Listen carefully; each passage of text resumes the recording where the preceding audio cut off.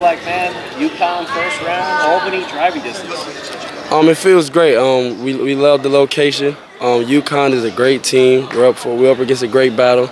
But we're up for the task. We're gonna have a great scout this week, and we're gonna have a good hard practices, and we're going into March with confidence. This is something you dreamed about your whole entire life. Now it's here. It's reality. What does that feel like? I haven't even soaked it in yet. I probably will later on tonight, maybe tomorrow. I don't know. But yeah, like you said, it's a dream come true. And like I said, we just want to seize our opportunity and see what we can do. What's the last 24 hours been like? Beating Maris, winning the conference title for the second time in 3 years, and now you're going to the dance. Crazy. Honestly, I don't even think I'm running off like 3 hours of sleep right now. But it's been good. I told my brother and my team, told them it feels great when you win. It feels like you accomplished something in life. So I love this feeling. I want to keep achieving this. Daniss, last night, we talked a little bit about it, 46 all, and then you started making shots. How do you, reflecting on that, how do you feel about the last 10 minutes of the game last night? I told Walter today, and I was talking to Anton, it was like, I don't even know what took over me, but something took over me. It's like I blacked out. I don't even remember. Like, I just felt anything I shot was going to go in. So I was just trying to get an attempt. I was just trying to get to an open spot. Walt was able to find me. Nelly was able to find me. And I told him, I just felt like anything I shot was going to go in. So maybe that was God. I believe in God. So I think that was him. But other than that, this is my confidence. As years of preparation, practice, playground, different levels of basketball paid off.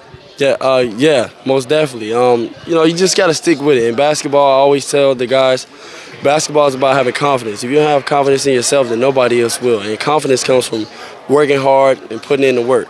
What has Coach Pitino done to elevate your game this year? What have you learned, been taught by Coach Pitino on? I always say it, but the biggest thing with Coach P is just winning. Nothing else matters except for a W, no matter how bad you play, no matter how good you play. As long as you win, you fix it. You can learn from wins. You don't want to learn from losses. So that's the biggest thing I learned from Coach, and he just challenged me on both ends of the court. And coming to Iona this year, getting to the NCAA tournament, is it just make you feel good about the decision to come here?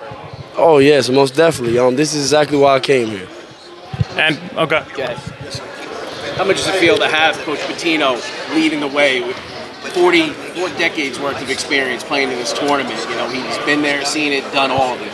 He's my GOAT, so I wouldn't do it with any other coach. What about doing it with the women's team for the second time in that history? Oh man. I told my guys this as well. Before we played, I said, guys, I told Oz, I hope the women's team get it done first, because I felt like we were going to get it done, but I was just hoping and praying for them that they got it done. And once they did, I felt like the pressure was released, because, we was just going to go out and play our game and play as hard as we could. The team from your conference went to the Elite Eight last year. This isn't about just getting there and just winning one game, maybe. You feel like this team can make a serious run?